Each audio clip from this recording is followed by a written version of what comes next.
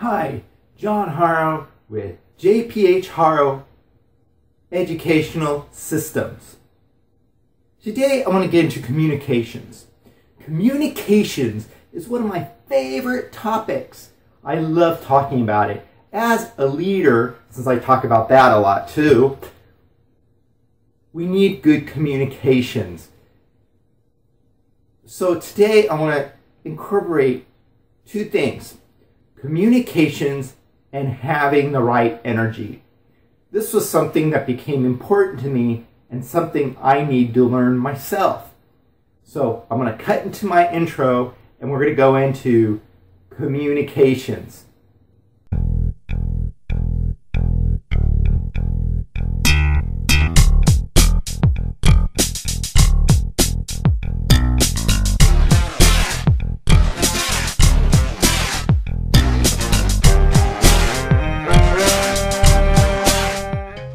Okay, I'm back.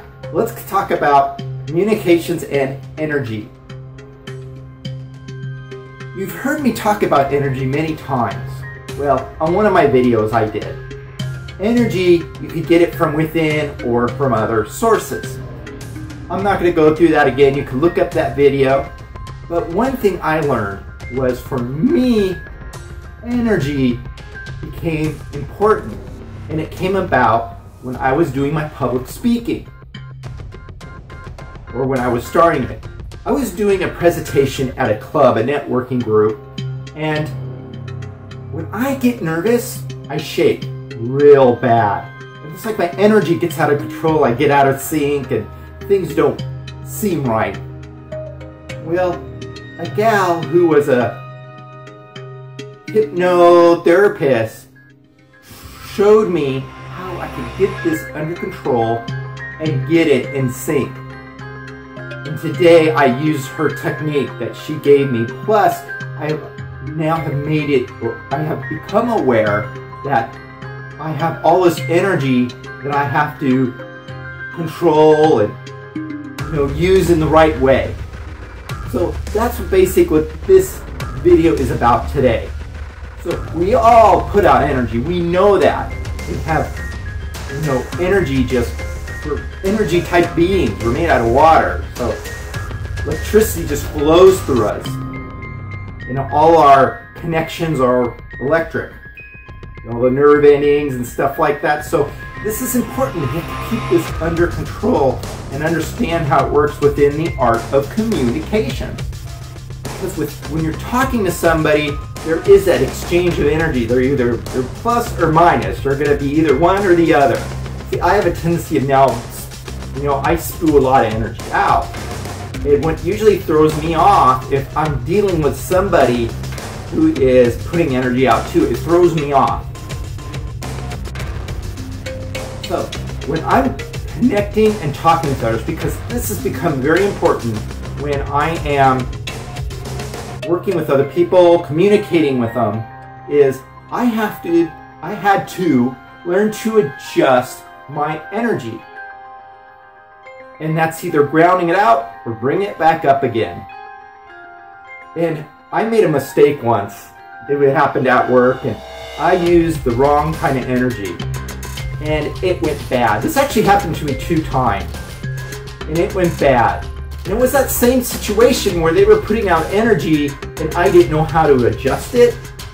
And I had to learn to deal with that differently. And I now try to, when that happens, I try to make that adjustment.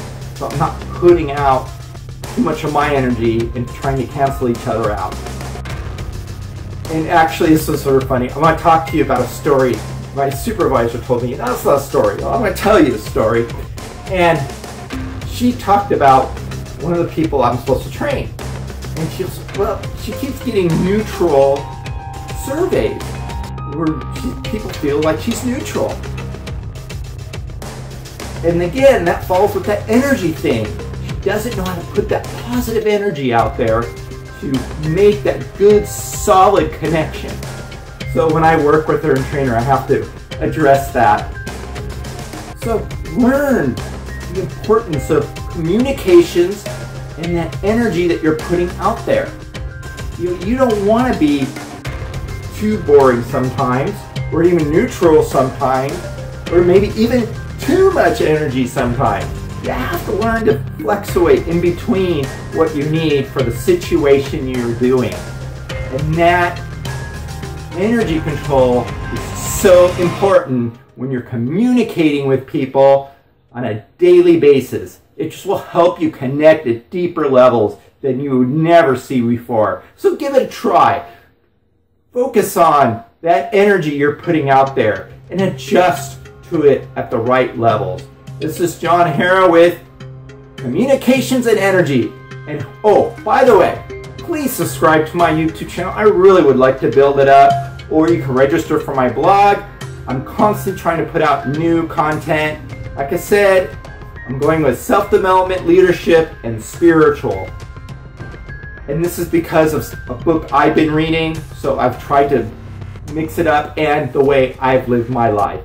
So catch you on the next video. John Haro here. We'll talk to you later. Thank you very much.